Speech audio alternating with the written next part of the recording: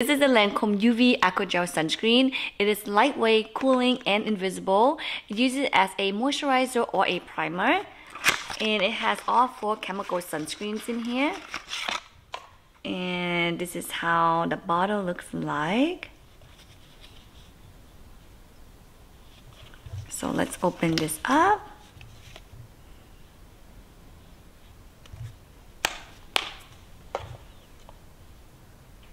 So the consistency is very silky, very soft. It does feel lightweight on my fingers here.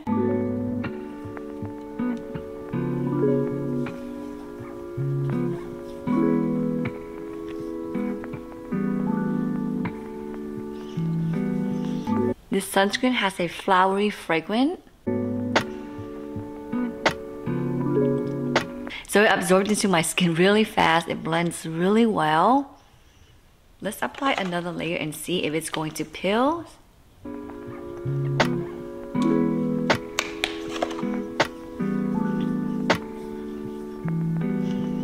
The fragrance is pretty strong in this sunscreen.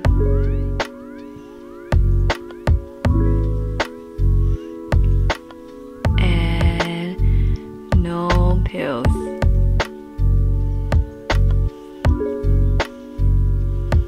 So far, there is a hint of a white cast, and the finish is not too oily, not too matte. It is definitely dewy.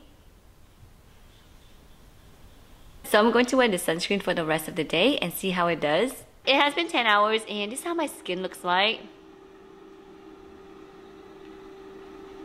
Now this sunscreen is definitely not for me. My eyes are very sensitive, so the sunscreen has been irritating my eyes the entire day today.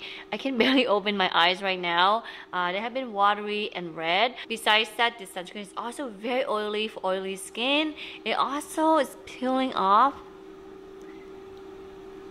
The sunscreen is definitely a fail for me. I kind of suspected it would be just because it has all chemical sunscreens in here, and my eyes do not like chemical sunscreens, and it failed just like the Glow Recipe sunscreen. This one has zinc oxide in it, but it's still irritating. My recent obsession is my Tatcha sunscreen. It has hyaluronic acid, it has aloe, and it doesn't irritate my eyes, and it has a very pretty silky finish. It looks like I'm wearing a light layer of foundation when I apply this sunscreen on, and it also tinted, and the tint looks like this. It is very lightweight, and no matter how many times I reapply this sunscreen on my face, it doesn't peel and it doesn't look cakey. It is lightweight on a sheer side, but yet has enough coverage.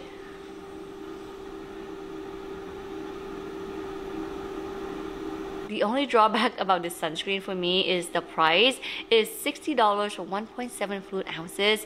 It's very expensive for a sunscreen. So that's it for today. Thank you so much for watching. Please give this video a big thumbs up. Subscribe to my channel because all that really helps out my YouTube algorithm, and that really helps me to create more contents like this. So like always, I'll see you next time. Bye.